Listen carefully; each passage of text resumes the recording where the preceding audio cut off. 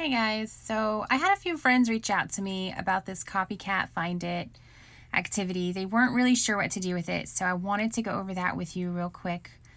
As you can see, it's going to tell you to highlight the word or words in the story that follow the SWBST strategy, which that's the somebody wanted but so then strategy that's going to have you break down what you're reading. The slide before this one showed you that somebody is the main character. Wanted, what did the main character want? The but is kind of the problem. What came into the way of it? So how did the character respond to that problem? Then is going to be how was the story resolved? So I'm going to walk with you through Copycat. I'm going to begin reading. Anna is 10 years old. Her favorite color is blue and pink. She has pink tops and blue bottoms. Anna's sister started to wear blue and pink clothes. Anna did not like that.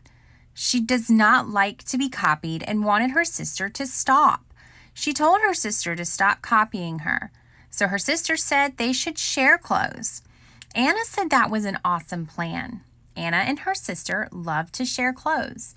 So at this point, I'm going to stop and think. Somebody. Who's the main character in my story? Anna. If you said Anna is the main character, you're right. This story is all about Anna. So over here, I'm going to write Anna under somebody because Anna's the main character. What did Anna want?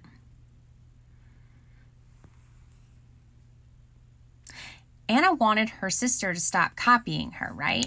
So while we don't have much room with writing on it, if you're typing it, you could write Anna wanted her sister to stop copying her. Anna wanted her sister to stop copying her. Oops.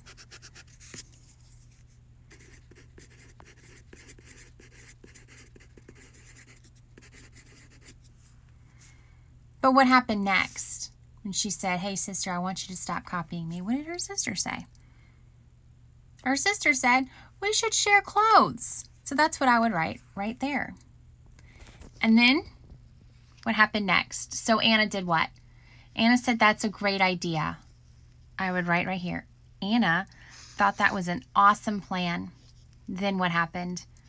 Then they loved sharing their clothing. So that's a very simple way to break down the retelling of a story by saying who's your main character, what did they want, what was in the way of that, how did they respond, and finally, what happened in the ending of this story. I hope that helped you out, and if it didn't, go ahead and reach out to me again. Bye, guys.